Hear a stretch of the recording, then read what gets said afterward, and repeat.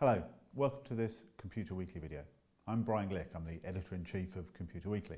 In this video, we're looking at how organisations can improve their software testing. And in particular, we're looking at a case study how one company, the cable TV and telecoms group, Virgin Media, has gone about doing so. To help me to do that, I'm joined by Bob Randall. Bob is the Environments and Test Transformation Lead at Virgin Media. Bob, thanks very much for coming along and joining us. Now you've obviously been through a process where you have tackled some issues that you had around software testing. Perhaps we could start by going back to where you were and tell us a little bit about the problems and the requirements that you had.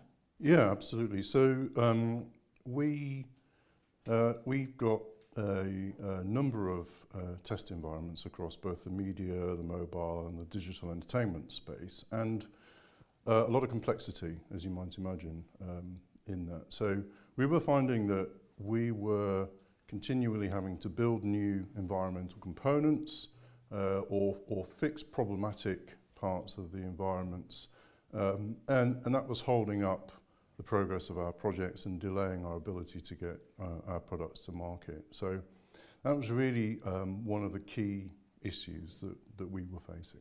So you identified that you had some particular problems. How did you go about meeting those challenges?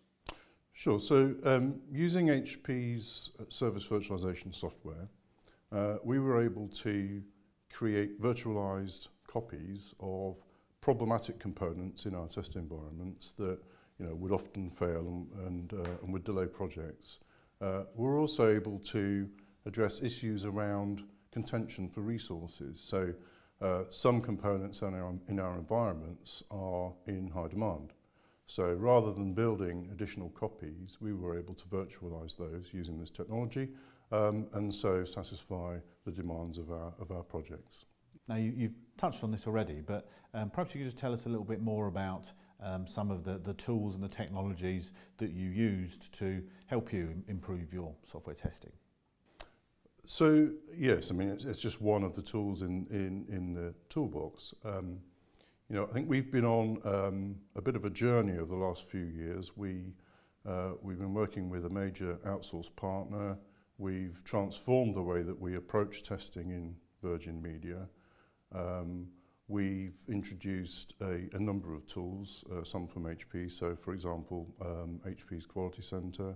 It's a great way of controlling testing from right at the start through to the eventual delivery of the code. So yeah, a number of different tools and also processes. So ensuring that we've got a consistent way to approach our creation of requirements and then testing and the gathering of results.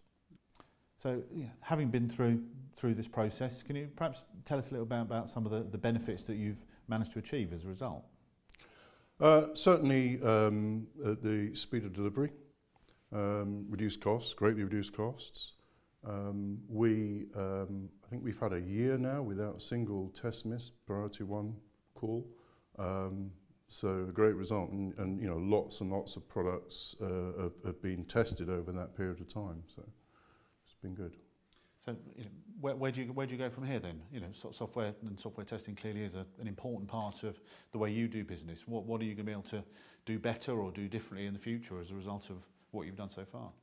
So if we think about service virtualization, some of the challenges that we face are around the complex nature of what we have to deliver.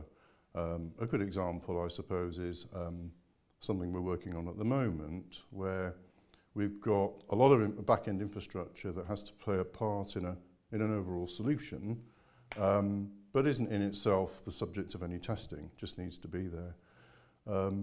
It's in constant use by other parts of the business, so our decision has been, okay, we're going to virtualize all of that, and that's everything from consumer equipment that would sit, so your set-top box that speaks to our network, the database is in between, right up to the web service that queries all of those components. We can virtualize all of that quickly and solve the problem that way. Okay.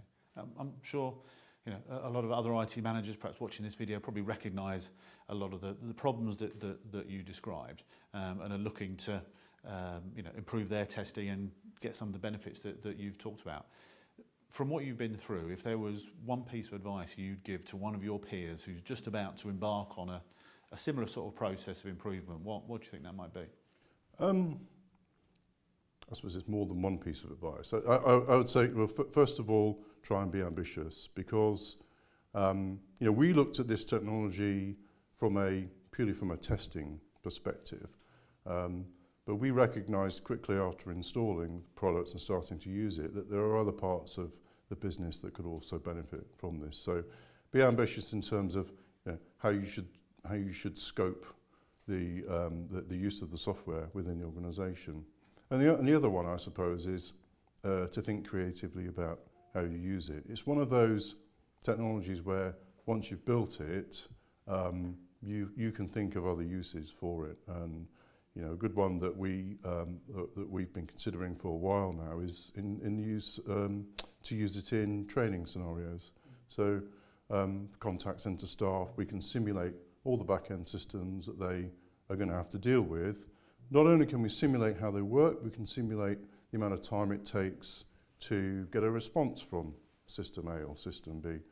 So they get a more realistic experience of what it's going to be like before they actually sit down for the first day and do the job. So, you know, those types of things, you know, think creatively about other ways in which you could use this technology. Okay, that's great advice. Bob Randall from Virgin Media, thanks very much for coming along, joining us and sharing your experiences of how you've gone about improving software testing in your organisation. That's all we've got time for on this video now. I hope you've been able to pick up some useful advice and best practice from the experience at Virgin Media that might help you improving your software testing processes. Thanks very much for watching.